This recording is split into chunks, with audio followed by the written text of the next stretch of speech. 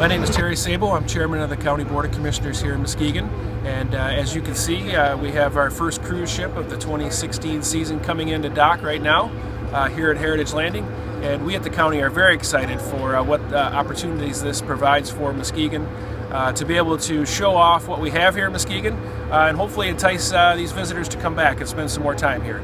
So we, through some grants, we've put in about $350,000 worth of work here at the Heritage Landing to make sure that the cruise ships could dock here.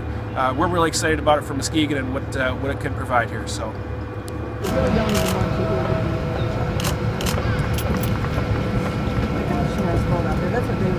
What are they going to fly the boat up? Good morning, I'm Steve Gaurin, Mayor of the City of Muskegon.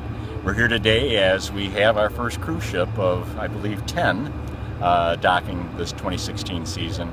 Yeah, I'm just so excited, as a matter of fact, ecstatic of the great efforts of the County of Muskegon, our brethren across the way from City Hall, with their initiative here to make the dock improvements that will accommodate these ships.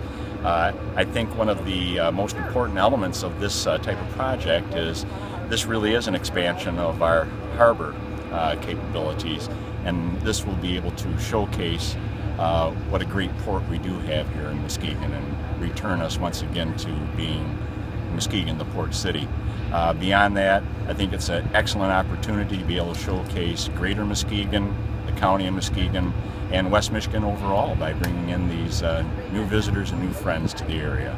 So I hope us all great success, and let's show that great Muskegon hospitality to these folks coming in this season. All right.